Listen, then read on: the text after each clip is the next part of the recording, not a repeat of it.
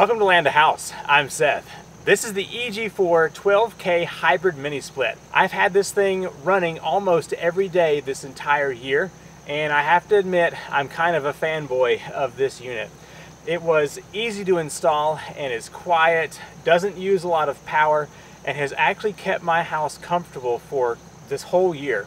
I have only turned on my AC one day, and it's because it was 90 degrees outside and it was a little bit too warm, I think 76 in the house, and the mini split didn't quite keep up. But for the entire summer, this is all I've had to have. In late September 2024, Hurricane Helene smashed this area and we didn't have grid power for 18 days. My house got so hot for the early part of that, and then the later half, the house got so cold, and I realized without grid power, I didn't have any way of keeping the house dehumidified and comfortable in both the heat and the cold. So I ordered this as soon as we got internet back and installed it right away.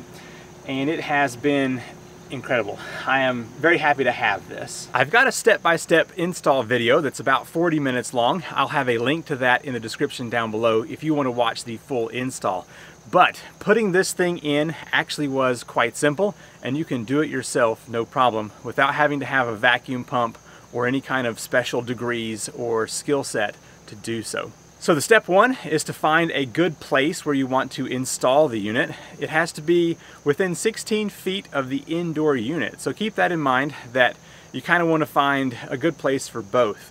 An open wall space inside and a place outside within 16 feet that you can put the base as well. So I started off with the base. I leveled out the ground, I put in a plastic platform, and then bolted the unit to that. Once I had the outdoor unit installed properly, I went inside. I had to drill a hole in the wall, which is probably the scariest part of this whole install. Mounting the indoor unit is pretty simple. It just has a bracket on the wall. The hardest part of that was pressing the lines through the hole that was cut. Now, one of the best things about this unit is that it has pre-charged lines, and so you just connect everything, tighten it down, and once that connection is made, the coolant circulates through the lines and you don't have to pull a vacuum. That is so convenient whenever installing this unit. Now, as far as the electrical side of things, I do have grid power, and when I say grid, I mean it's actually using my off-grid solar. And that's just as simple as installing a breaker in your breaker panel, running the wire out to a disconnect, and then running that wire to the unit. Plugging it up to the power is very simple. You just have to have a couple of screws and it connects no problem.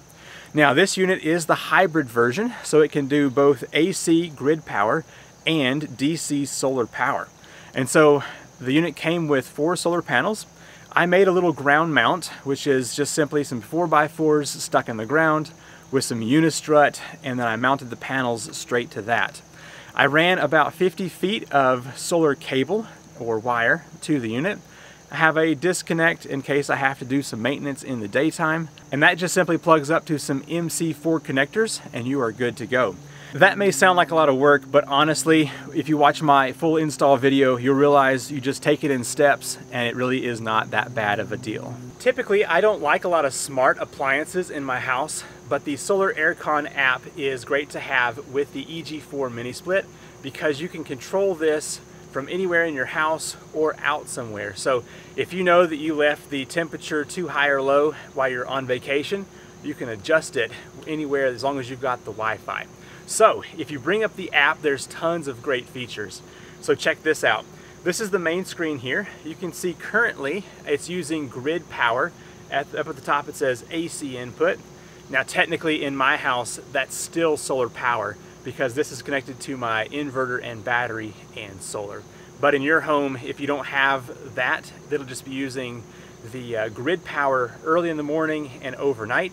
And as soon as the sun's up, which I'll show you in a bit, it will swap over to having the solar input, and it can do both. So if there's a time in the day where you don't quite have enough sun, but you do have the AC, it'll use back and forth on both.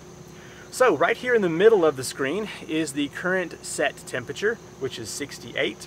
Down below that you can see the total savings, which is just used from these solar panels on the hill, 340 kilowatts.